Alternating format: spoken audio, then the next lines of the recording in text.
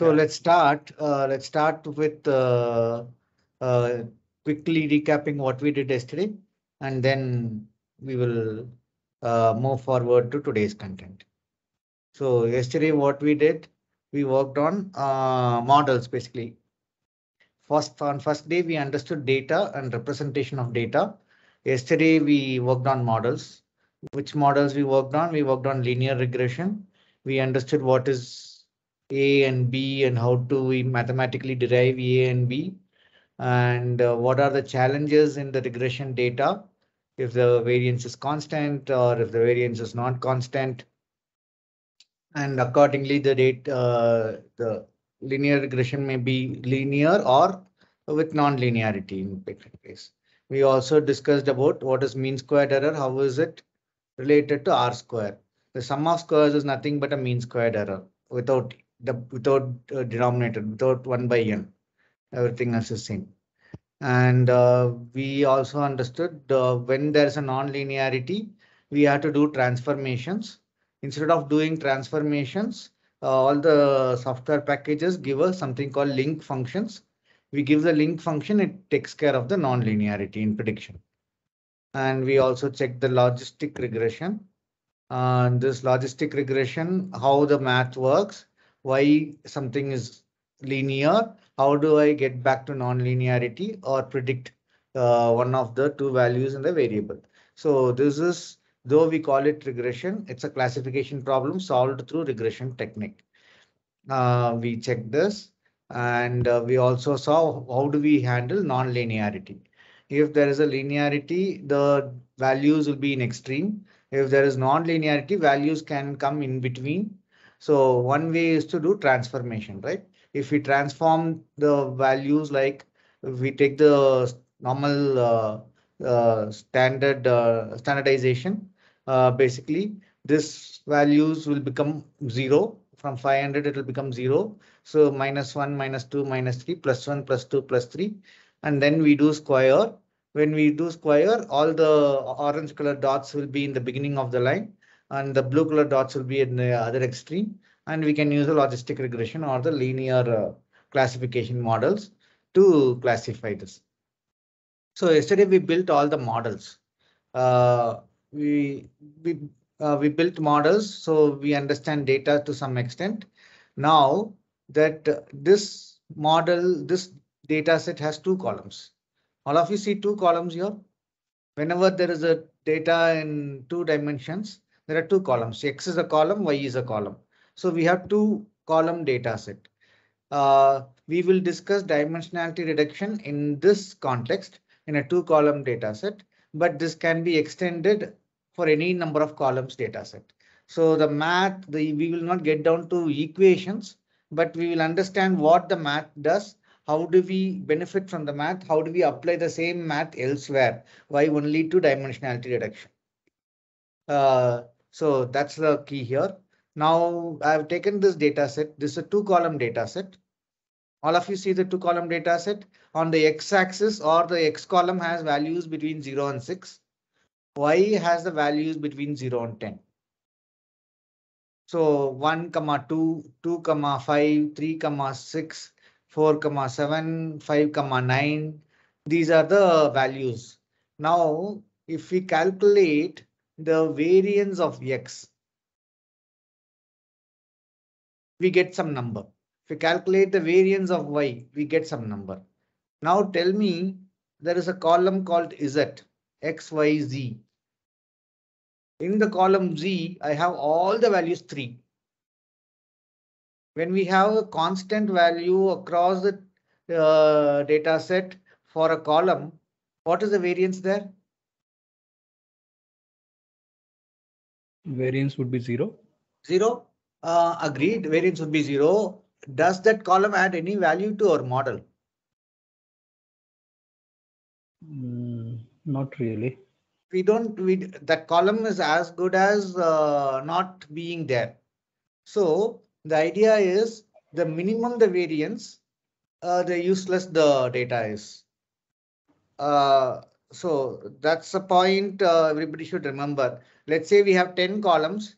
One simple trick to remove the remove the or dimensionality reduction as calculate the variance of all the 10 columns and get rid of the columns where the variance is negligible. Negligible with respect to the value. If the column has values between 0 and 1, in that case also compared to other columns, the value may be negligible. Let me go to Excel sheet. Let me go to this data sheet. Yeah, if we take variance of all these columns, let's quickly calculate the variance. It's easy, right? So variance of sales column, variance of quantity column, variance of discount column, variance of so in this case, does this mean this is insignificant variance and we should get rid of this column? No, right? Because the values itself are 0.45, 0.2. So the variance will be in smaller number. So there's one more thing we can do. We can take the average.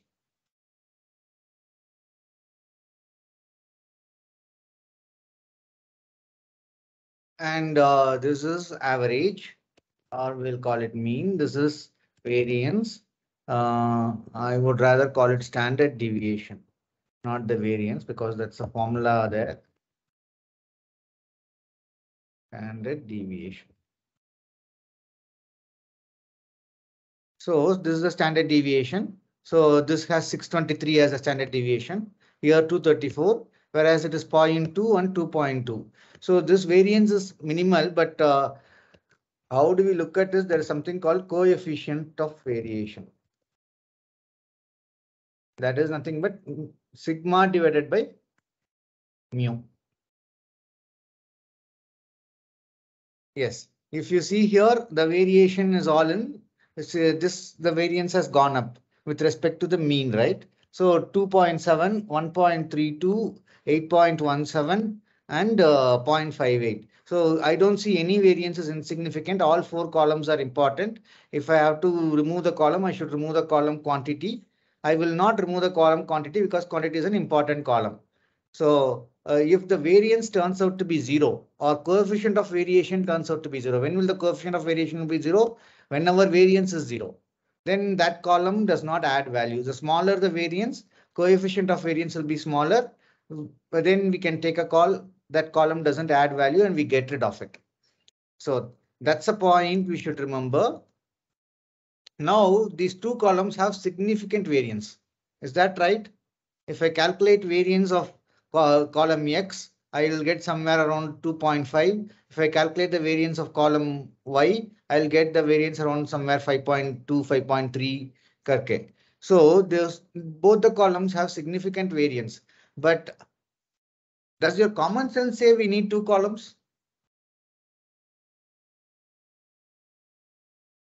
The X and Y are related. How are they related? They are linearly related. Is that correct? X and Y are linearly related. So given Y, I can predict X. Given X, I can predict Y. If Let's we know say the slope. given X, I can predict Y. So I'll have only Y values. Or I don't even need both the columns. I can say this is, let's say 1 is the slope. So Y is equal to X. More or less, right? Y is equal to X or Y is equal to X plus 1. That is the value. So I have reduced both the columns. I don't need both the columns. I can store the data, store the information in an equation form and use it when needed. I don't need to store two columns. So, but we need data for many reasons, right? So what we do is, let's say we do a straight line fit. I do a straight line fit. So this is a straight line fit I can do. If this is the x-axis, this blue line is the x-axis. If the blue line is the x-axis and I draw a red line as a y-axis. Okay.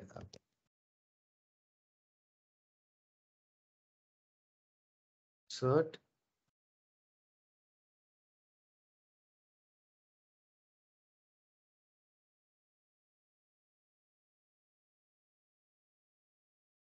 If this is the x-axis and this is the y-axis, now you notice what is the variance. variance along x-axis is much larger compared to variance along y-axis. If this is the data, I would ignore the column y, consider only x. That is sufficient for me, right? The variance across y values will be very small compared to the variance across x. So this is what eigenvalues and eigenvectors do. These two lines are nothing but eigenvectors. The math will give you these two lines, eigenvectors, and the values, eigenvalues are nothing but the new variance. How do I know what is the new variance? Let's say this is the line, right? So 1 unit of x-axis to what is the same in the new x-axis? You can extend this to what we call Pythagoras theorem. Now this is the Pythagoras theorem. Now 1 unit in x-axis is equal to how many units in new x-axis? This is the new x-axis. The blue is the new x-axis. The blue line is the new x-axis. So 1 unit of x-axis will be more than 1 unit in new x-axis. So the variance for the new x-axis has gone up and the variance for the new y-axis has gone down. Originally, the y-axis had a large variance, but now it has gone down. Originally, the x-axis had larger variance. Now it has gone up significantly. So what we have done is we have taken the same points, drawn new x-axis and y-axis in such a way that we can get rid of one column of one or more columns of values. So this is what I have worked out here. If you take this and apply the eigenvalue, eigenvector math, it will give me the eigenvectors, that is blue line and red line, and the new variance across x-axis, new variance across y-axis. These two new variances are nothing but the eigenvalues. So we get two eigenvalues and two eigenvectors for a two-dimensional data. Now that we have two eigenvalues, two eigenvectors, two eigenvalues are nothing but two new variances, and we decide whether to keep the column or not. And we end up something like this. So we will retain only the values in x-axis and we'll remove the column y. So the math is given here in Excel. It's in the sheet called Eigen.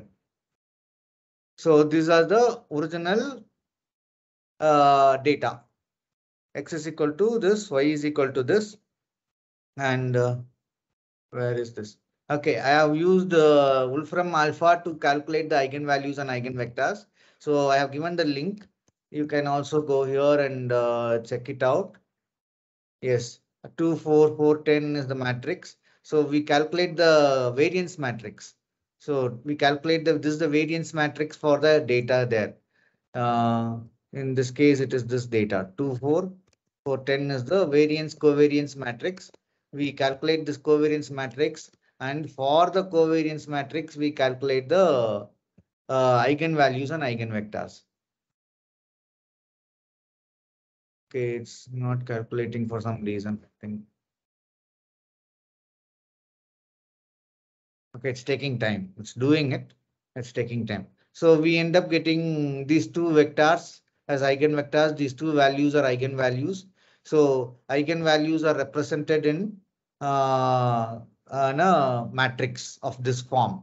This is the eigenvector 1. This is the eigenvalue 1, eigenvalue 2. The other two is 0. So eigenvalues are always represented in diagonal matrix. And this is the eigenvectors, but they don't give the normalized or unit vector. So to convert the unit vector, I had to find the norm and do some maths here.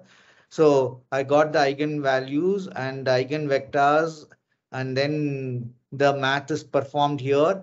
We get a new set of x and y. And as I said, this is standard deviation. If you notice here, the standard deviation of column y is 0.36. The standard deviation of column x is 0.63. So 63% of standard deviation is in column x. So I ignore column y. column Y is provided here, column X. So I'll consider only this column. I'll ignore this column. So I have in effect, I have removed the column Y and reduced the data set from 2-column data set to 1-column data set. And if you have 10 different columns, you can use this eigenvalues, eigenvectors, then reduce the data set. That's one way to look at it. What is the other way to look at it? Okay, dimensionality reduction. There are two more ways to look at it. One we already discussed. What was that? We discussed something called variance, least variance. Find out the variance and consider least variance columns for removal from data set. That is one way. There is another thing called multicollinearity. Multicollinearity is similar, but math is a lot simpler. Multicollinearity is nothing but if two values are correlated, two columns are correlated. In this case, it is. In this case, both X and Y are correlated and there's a linear relationship. Agreed? In this case, if two values are correlated, which column can I remove? Because if I know one column, the other column can be derived. In this particular case, we cannot decide which one to remove based on the correlation coefficient because both have sufficient variance. So if two columns are correlated and we can remove the column with the minimum variance. If two columns are correlated, correlation coefficient is a value between -1 and +1. In this case, it will be +1 because positive correlation and a high correlation. Remove the column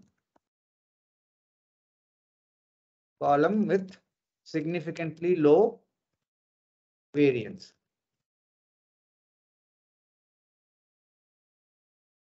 In this case, it is correlated, but both has significantly high variance. There is nothing called significantly low variance. But if there is one such, then that is another way to remove the column and reduce the data set. This is the dimensionality reduction. Any thoughts, any questions we can discuss?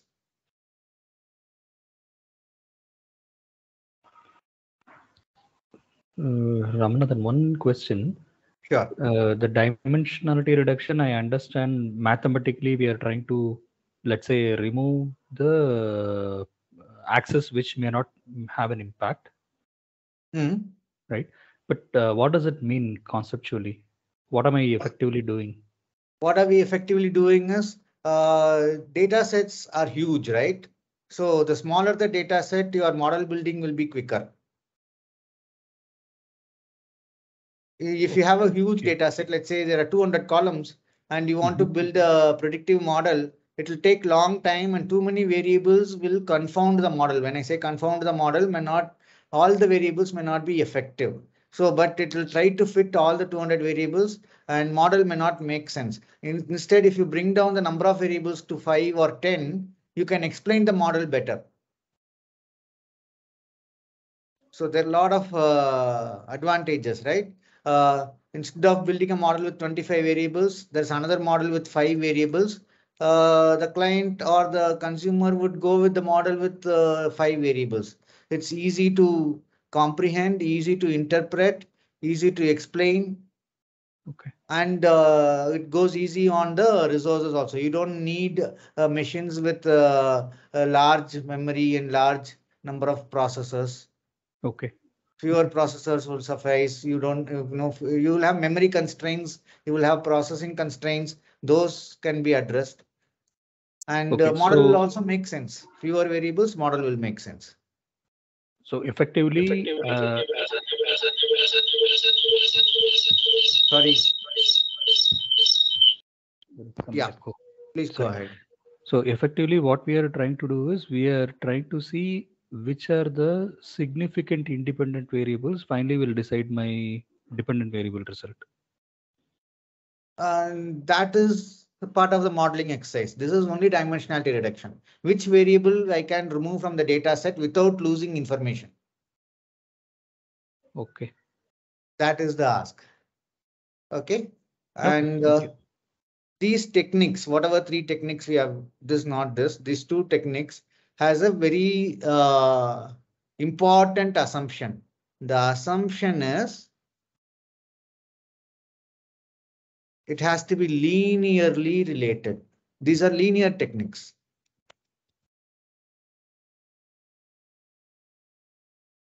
Linearity is assumed. What if the relationship between X and Y are not linear? What if the relationship between X and Y are not linear? Let's say the data looks different or very non-linear.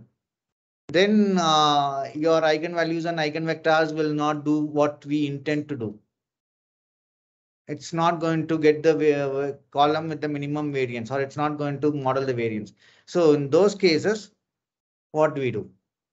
And there's an assumption many people were using PCA. This is called principal component analysis, by the way.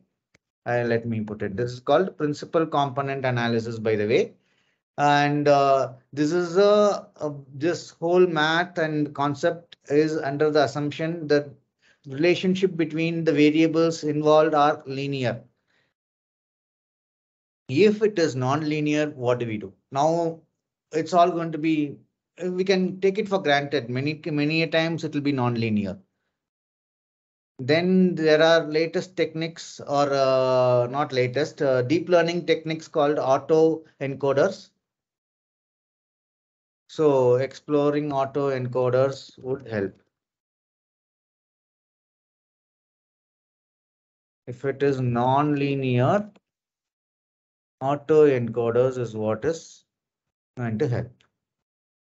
In auto encoders, we give the 10 column data and we say how many columns will be able to handle it. And let's say we give 3 columns and it will give us a 3 column output. But there is no one-to-one relationship like PCA. Here one x-axis got transformed into a new x-axis. Old y-axis got transformed into a new y-axis. There is no one-to-one relationship there. But autoencoders is the way forward for dimensionality reduction. There the math is all simple. We'll quickly discuss the math, but that's from the neural network perspective. We can discuss autoencoder and some other time. Okay, so this is the main assumption, linearity. This is called the PCA, principal component analysis. And it will consider every axis as a component, and insignificant components are removed from the data. Only significant components are retained, and the new x-axis is what will be used for our analysis for all practical purposes. Okay, the math, you can take a look at it. This is all Excel. All the formulas are all available. If you spend time, you will be able to figure it out. I did not want to get into this matrix equations and stuff. Instead, we'll move and we'll do the next. So far, what we have been looking at was all statistical modeling. Yeah, what is statistical modeling? This regression equation, this is called normal equations. So normal equations to solve regression parameters, this R square, mean squared error, this transformations for nonlinearity, logic transformation, and to some extent, this tree methods are all statistical modeling. Now let's see what is machine learning. So we have two variables, X and Y. We want to, what is that we want to predict? We want to predict the slope. If we have to mathematically derive, we would have used normal equations. Now machine has to do it. Machine does not have any idea about what normal equation is, what least square regression is. How will machine know that? So what machine does is, let me take a line. Let me choose a color and this thing. Okay. What will machine do is it will assume a slope and calculate the error. So this is the line, it is assumption. It assumes slope is going to be like 30 degrees or 0.8 is the slope. and it will fit for the 0.8 slope, it will calculate the error. So for this line, the error will be higher here, error will be lower here, the error will go higher here. So the mean squared error will be a number. I got a mean squared error as a number. Now it will change the slope in the one direction. Now it has changed the slope to this. Again, it will find the error. After finding the error, if the error is higher, then it understands it has moved in the wrong direction. Then the machine will change the slope in the other direction. Yeah, the error has come down. And further down, it will try to change the slope. And it will keep changing the slope, finding the error until the error is minimum. So what is happening here? To put it very crudely, I'm sorry, but to send the message across, I'm going to put it very crudely. What is happening is here trial and error. Is that something everybody agrees? What machine does is it takes all the parameters that needs to be, identified, or how do I put it? Estimated. In this case, there is only one parameter or two parameters, right? Y equal to mx plus c. So constant is going to be somewhere negative and slope is going to be positive. So two parameters it has to learn. It basically does trial and error based on what we call cost function. So cost function in this case is nothing but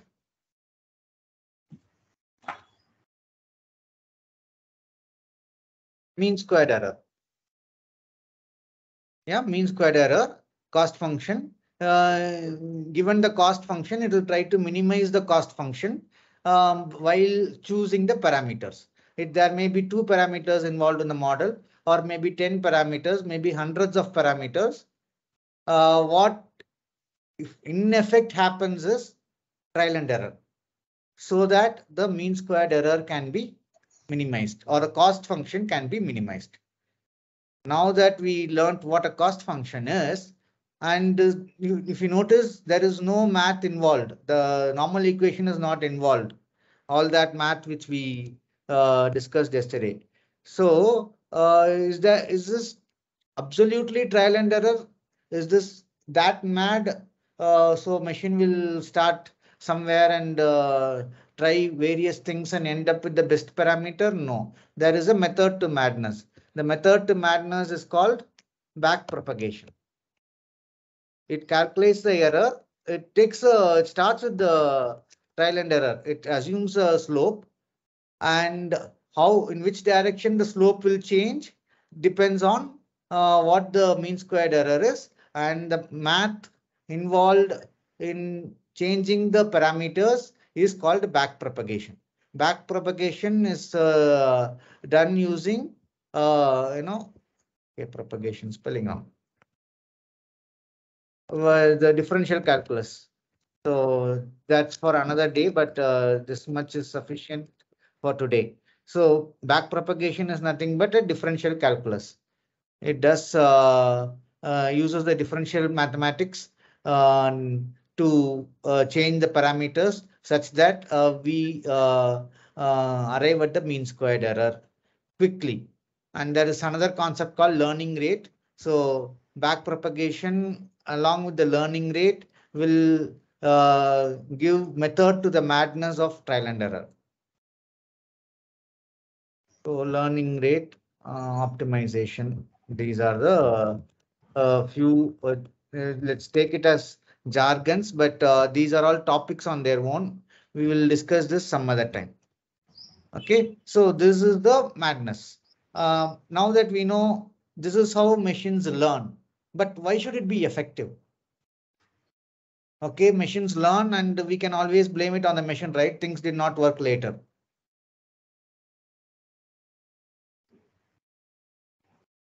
We can always say that. So why machine learning may be effective? So the machine learning will be effective because we divide the data set into two data sets, training data set and testing data set.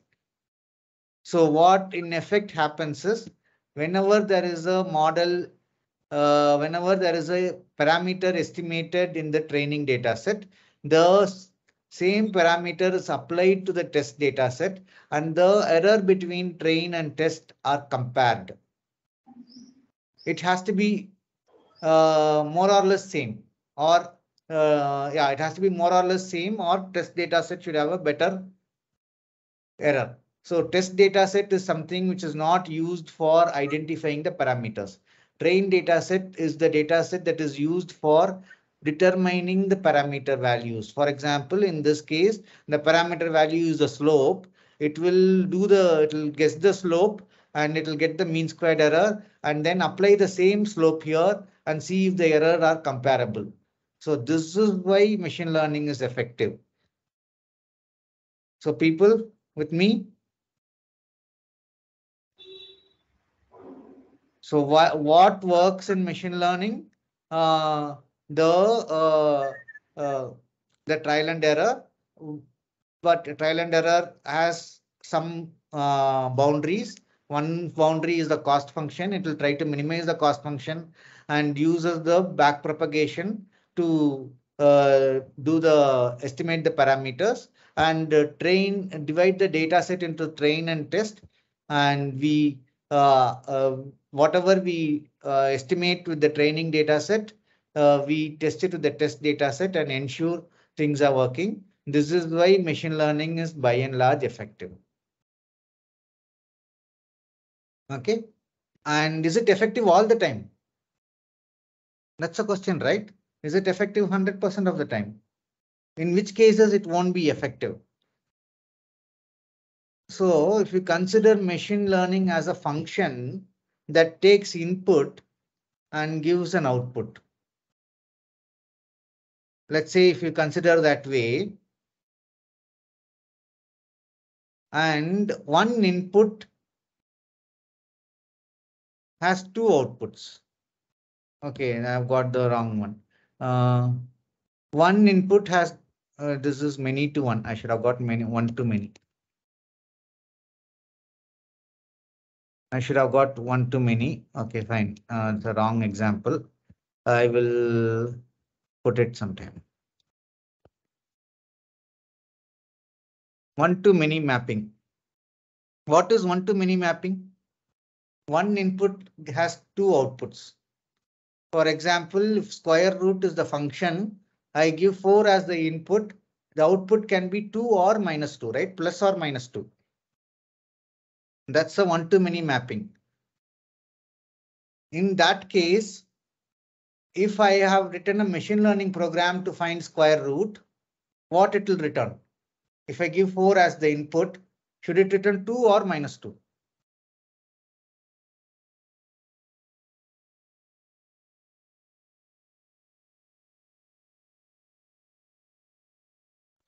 Both are correct, right? Both are correct, but machine cannot learn, right? One input can give only one output. So 5 is going to get an output of 1, 7 is going to get an output of 0, 3 is going to get an output of 4, 2 is going to get an output of 4. What if 7 has two outputs, 0 and 1?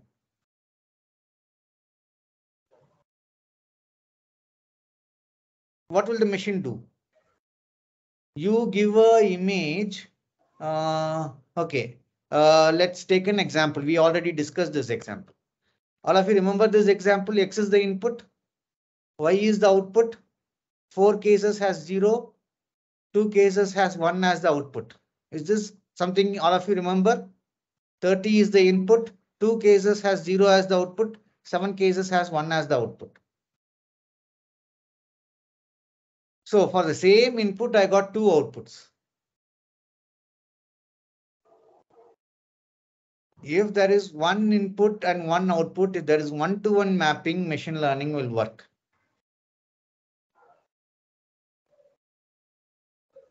Okay. If there is more than one output, what will happen? When we say machine learning will not work, what will happen? Your accuracy will go down. That's all. Let's say in this particular example, we have same numbers between 0 and 1. 28 has 4 zeros and 4 ones. 29 has 3 zeros and 3 ones. 30 has 7 zeros and 7 ones. 31 has all this. In that case, what will be the maximum accuracy you will get? 50%, right? Your output is going to be only one. Either a credit card is sanctioned, credit card application is approved or not. This X is the credit score. Approved means 1, not approved means 0. If all the numbers are equal, assuming all the numbers are equal, your model is going to predict either 0 or 1. It's not going to predict both. In that case, the maximum accuracy you will hit is 50%. In this particular case, what will be the accuracy? Tell me. In this case, 4 and 2, 28 is the input. What it will give? We expect it to give 0. If 28 is the input, we want to give 0 because 4 out of 6 is 0. It's not exactly equal, right? It's not 3 and 3. So 4 out of 6. So in this case, 4 plus 5, 4 plus 3 is 7. 7 plus 7 is 14. 14 plus 7 is 21. 21 plus 30 is 51 out of 51 out of how much is this? 8, 9, 10, 11, 12, 13. So 51 out of 64 is accurate. We can get only so much. We can never get more than 51 accurate values. So we get an idea of what is the expected accuracy. So the expected accuracy for this particular data set will be, I can do something here, 51 out of 65. So 80% is the maximum accuracy I get.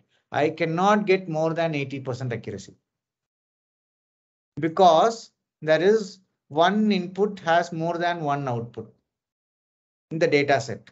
So machine has to learn and maximize the accuracy, minimize the mean squared error, whatever, minimize the cost function in this case, and it will get only maximum 80% accuracy if your model is best. There is no point trying to improve the accuracy beyond 80%. Is this something clear? We get an accuracy of the model. We get an idea on accuracy of the model before even modeling it. We can get it. That's what the point is. And the reason for accuracies to go down is one input having more than one output, more than one exclusive output, not there are some exceptions where more than one output is all valid. For example, in YOLO, given one image, it can predict what are the objects. It can predict 5 objects in the image. It can predict 10 objects in the image. That's not what we are talking about. We are talking about outputs like these exclusive ones. If there is 0, there cannot be 1. If there is 1, there cannot be a 0. So next time when you are handed over a problem statement with the data, we should have an idea whether it is one-to-many, one-to-one, or many-to-one.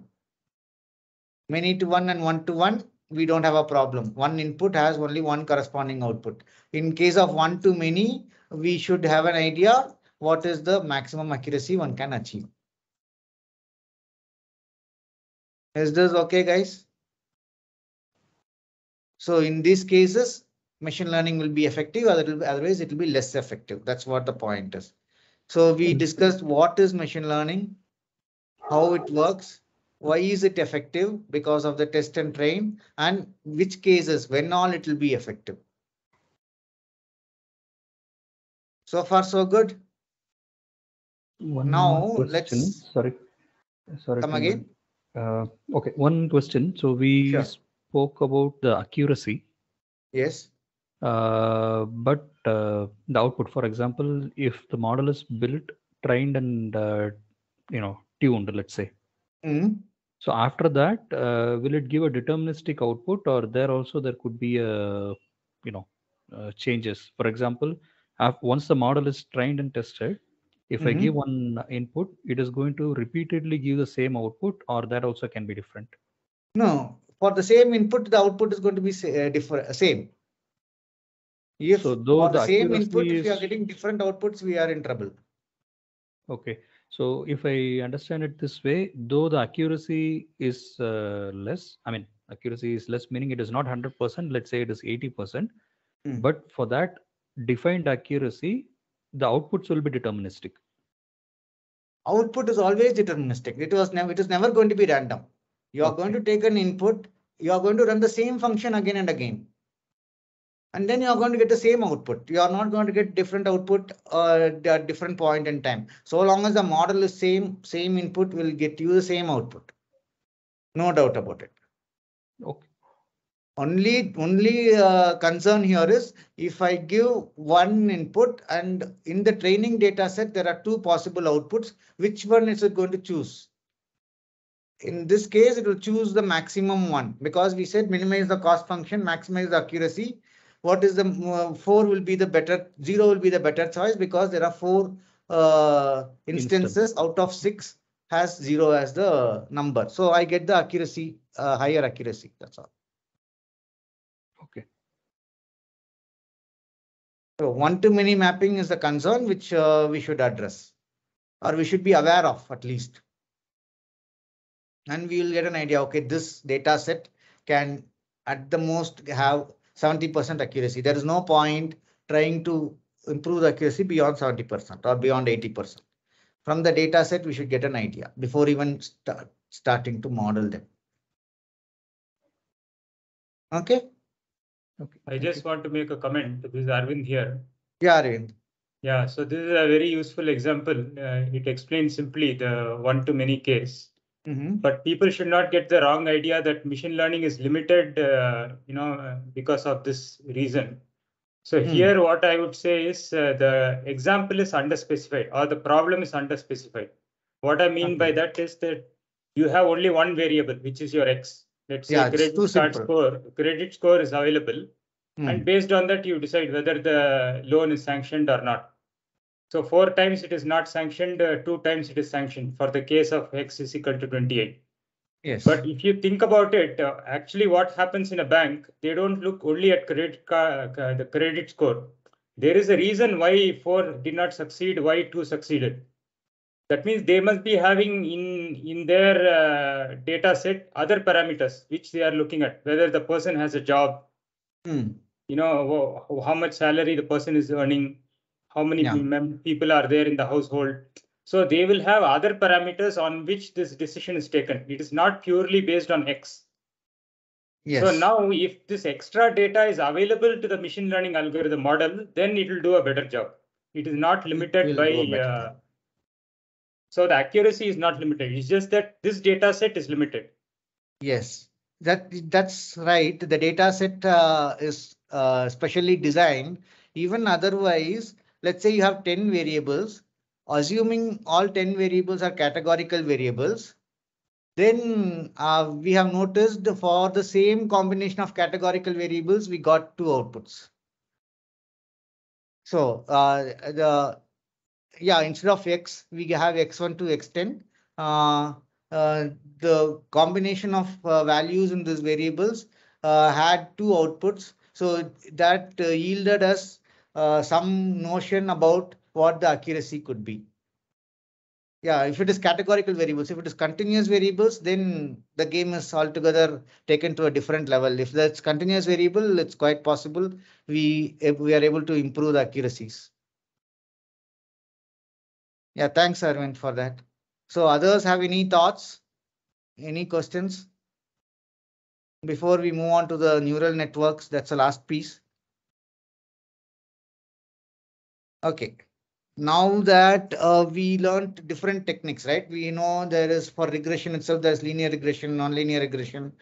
And for classification, the math is different. The math for regression, math for classification, math for PCA or dimensionality reduction, all are different math, right?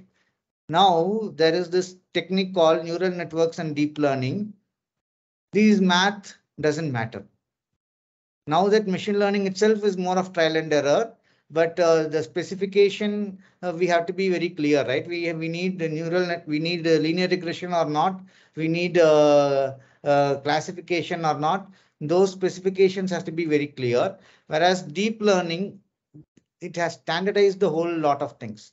neural networks and deep learning has standardized the whole lot of things. What does that mean? The math is same.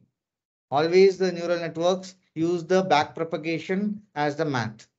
And only architecture is what we play with. So whether you are doing regression, whether you are doing classification or dimensionality reduction, you are going to use the same math.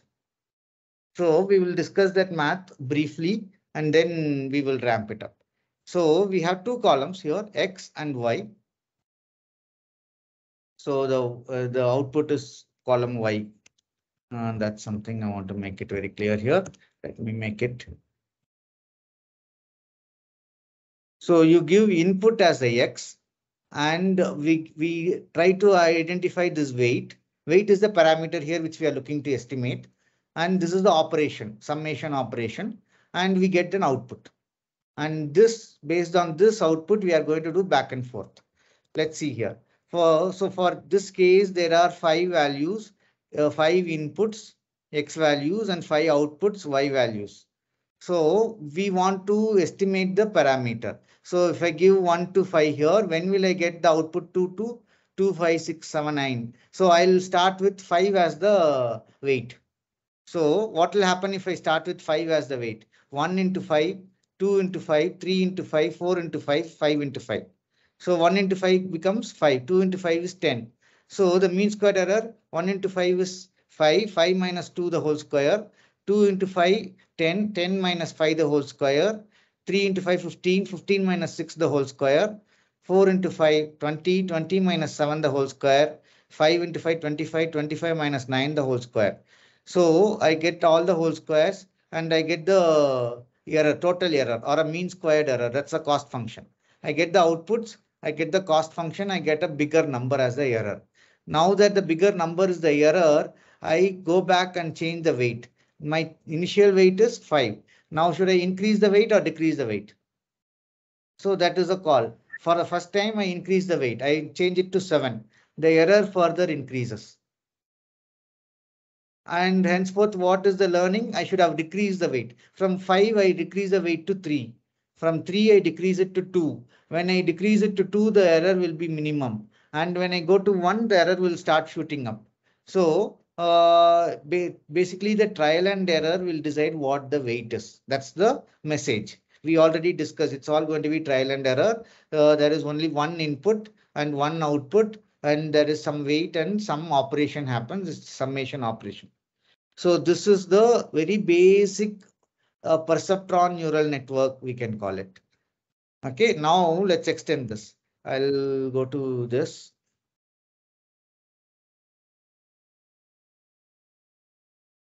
Okay, that is the sheet. I should go here.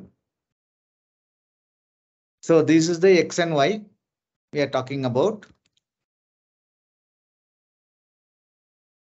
We assumed 5 as the weight. Because we assumed 5 as the weight, this into 5 minus the output and then square.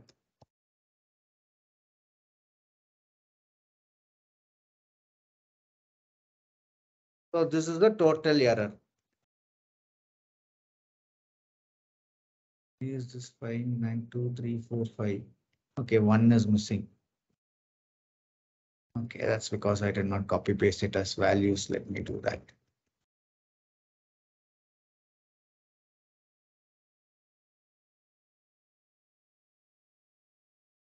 Now I try 7.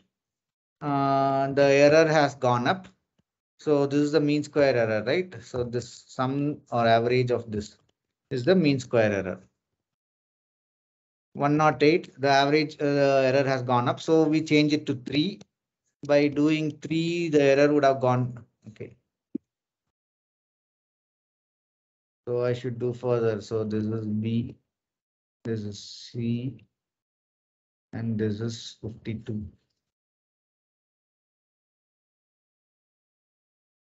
So the error has gone up and now the error has gone down. Let me do the same thing for 2.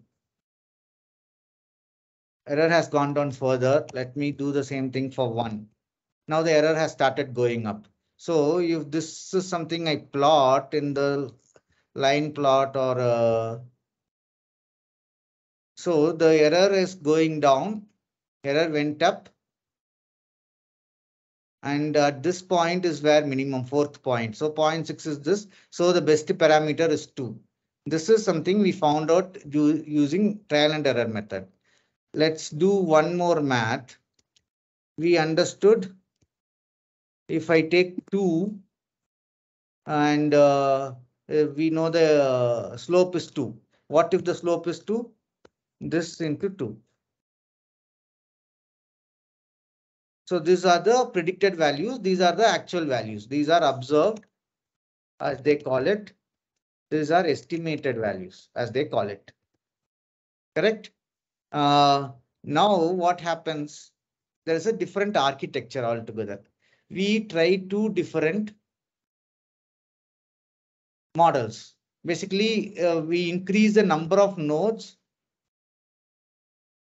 We increase the number of nodes in the hidden layer. This is the input layer. This is the output layer. This is the processing layer or hidden layer, you may want to call it. When we have two nodes in the hidden layer, what effectively we are doing is we are building two models.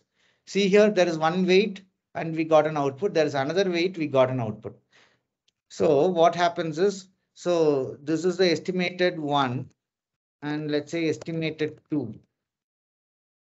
I go and set 1.5 as the weight. So this into 1.5 will be the outcome. This into 1.5 will be the outcome, or 2.2, let's say 2.2 will be better for this example, I think. Now that we have two models, one with slope 2, another is with slope 2.2. When we combine these two models, combine I mean another arithmetic combination of these two models, what will happen? You have two lines and your arithmetic combination of two models will still result in another straight line. All of you with me? Any arithmetic combination. So let's say this is the equation, right? How will I draw the equation? I can take this and put it here. Insert cut cells, or rather this would be better.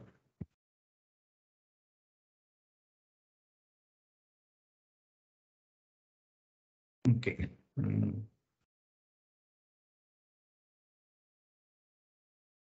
How will I reduce this? Okay. So these are the two lines we have fitted for the same data. One has slightly higher slope, one has slightly smaller slope. Any arithmetic combination of these two lines will result in another line, straight line.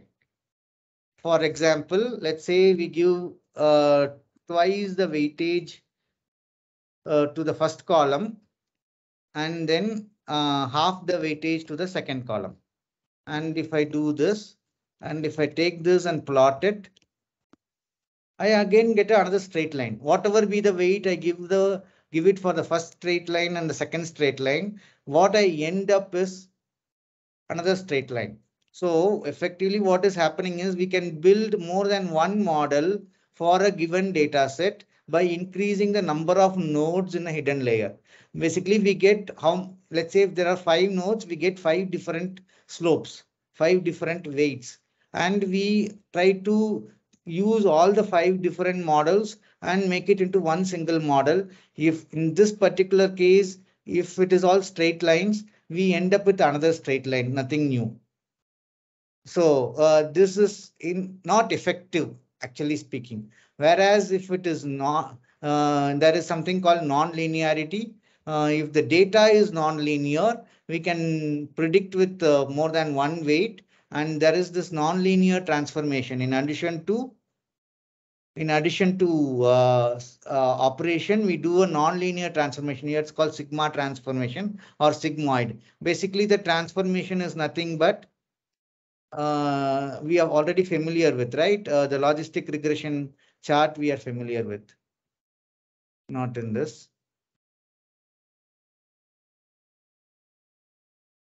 Yeah, this linearity will get transformed into non-linearity. Basically, it will get constrained between 0 and 1. So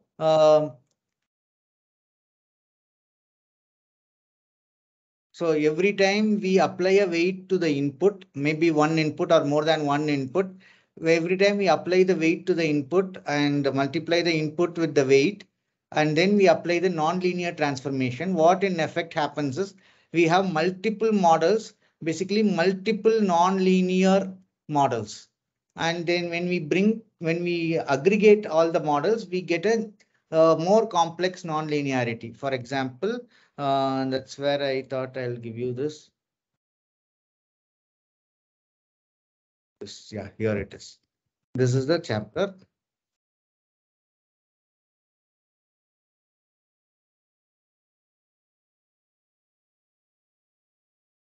Look at this. This is a non-linear curve. So if you have a straight line, if the data is linear, you don't even need a non-linear transformation. That's what it is. You don't need the nonlinear transformation. You don't even need multiple nodes within the hidden layer.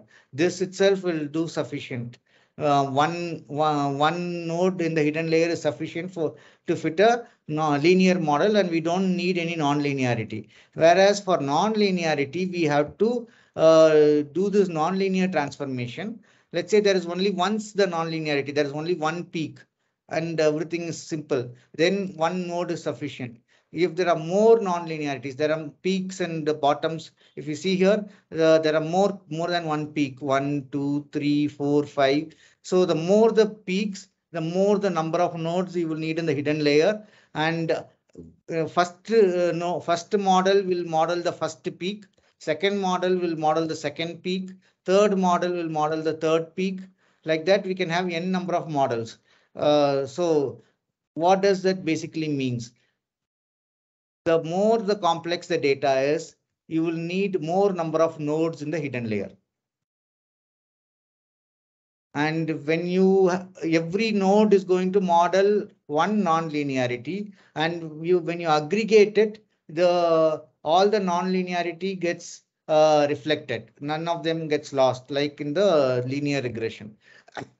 So this is the page which gives you animation and the real experience.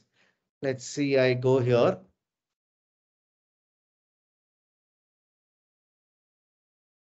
Nicely explained. Okay. So what happens? If you increase the weight, what happens? If you decrease the weight, what happens? So this is nicely done. I would say take a look at it. I'll tell you the exact place. Here it is. So because you have two nodes, you can model complications to this extent. Yes, see the number of nodes and you can model complications to what extent. You increase the number of nodes, you solve the problem. So any problem can be solved. That's what the essence here is. So I would say take a look at this at leisure. This will give a lot of insights into what we discussed just now. So this is very well animated, extension beyond sigma neurons, etc., etc. I would suggest this chapter 4 is very important. Read it so we'll know this. So the basic thing which we have to remember is if the model is simple, linear, we don't even need nonlinear transformation. We only need a weight and operation. We don't even need more than one node in the hidden node. If the model is complex, let's say if there is one nonlinearity, we apply one node with the nonlinear transformation. As the problem becomes more and more complex, that can be solved with the help of adding more and more nodes in the hidden layer. And further complex problems can be addressed by adding more and more layers. In this case, this hidden layer is only one. We can have more than one hidden layer. Each layer can have more than one hidden node. So the more and more complex the problem gets, the more and more nodes, more and more hidden layers, and the non-linear transformation will solve the problem for us. And this particular sheet, chapter 4, will help you, identify that to learn this. Okay, and this takes us to the last thing which we wanted to discuss, is the universal approximation function or universal approximation theorem, as they call it. Okay, so universal approximation theorem tells any problem can be solved. That's what it tells. It is universal. If there is a function, in a neural network can approximately approach the result to do the job. This result holds for any number of inputs or outputs. So, barring this one constraint which we spoke about, this is also not relevant anymore, but we did speak about, right? Where is that one? Okay, this one-to-many mapping.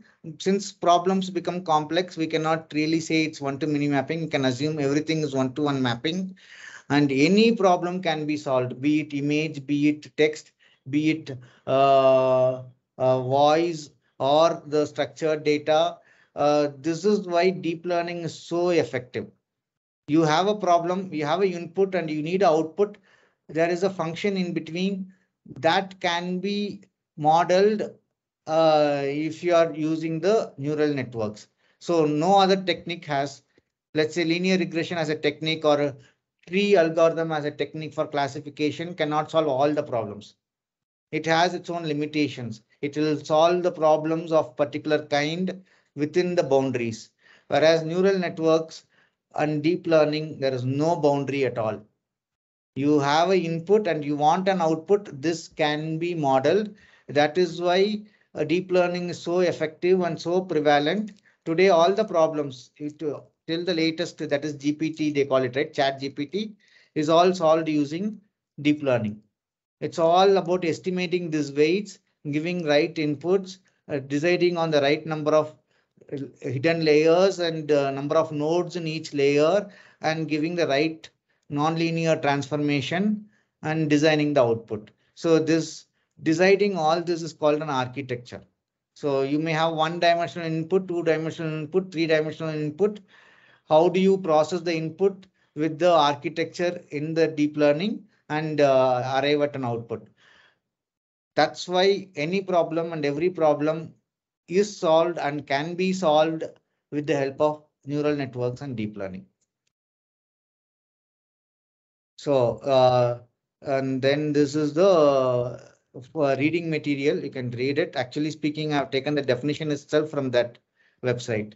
And okay, here it's not showing it to me.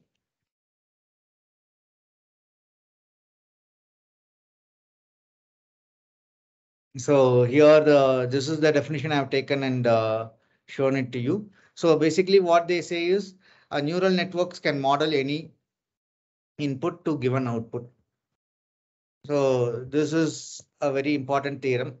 Not only theorem, it is in practice also. People are solving all the problems which cannot be thought of solving before using deep learning, neural networks and deep learning. So that's all I had. Now we'll open the floor for questions or any general discussions also with the topic, and then we can close it. Any thoughts, any feedback? We are open to hear.